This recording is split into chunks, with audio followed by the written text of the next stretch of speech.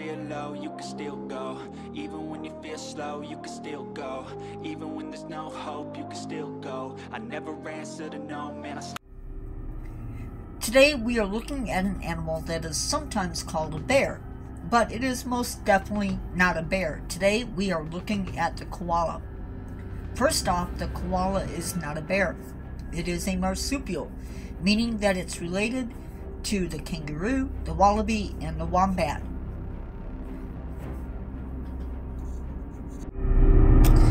The koala can grow to almost 3 feet long and weigh in at 30.8 pounds.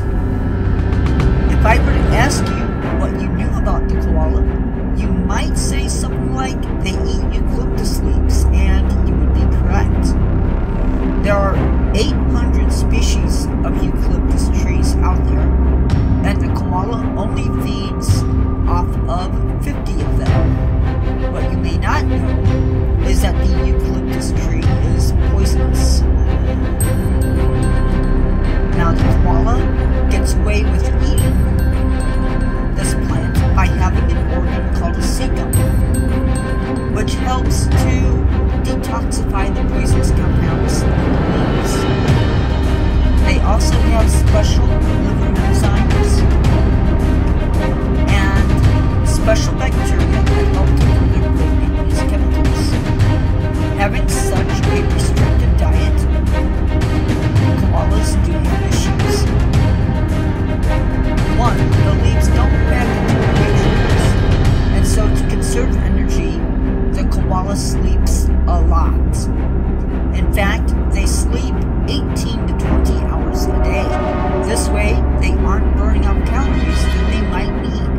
Another thing about their diet, koalas get a majority of their water from the leaves that they eat, so they rarely drink. But during periods of high heat, drought, and other times when the heat is poured on, koalas will seek out water to drink. Males mate at around 3 to 4 years of age, and females mature around 2 years of age, and they will continue to raise a baby every year for 10 to 15 years. Koalas tend to have a short gestation period, very similar to other marsupials. Their gestation period is just 35 days. The mother will have one baby, though twins are a possibility.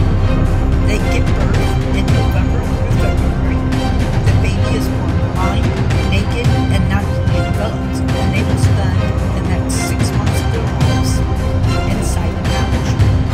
After those 6 months, the young will ride on the mother's back, only retreating to the pouch if they are frightened or scared.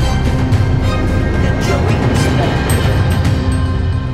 another 6 to 12 months on the mother's back. And yes, baby koalas are called joeys. Around the time that they mature, the young will leave the mother. Now, let's talk about chlamydia. I think I mentioned this in another video, but it is not the same strain that infects humans.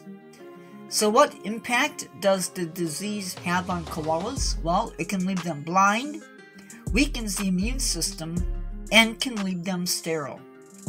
The IUCN Red Book lists the koala as vulnerable, and their population is on the decrease. Ladies and gentlemen, this ends our video for today. See you in the next one. Don't forget to subscribe if you're not. Give the video a thumbs up. Leave me a comment or a question. Remember to never give up on yourselves and always keep learning.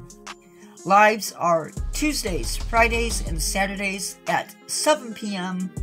Hope to see you there. Goodbye.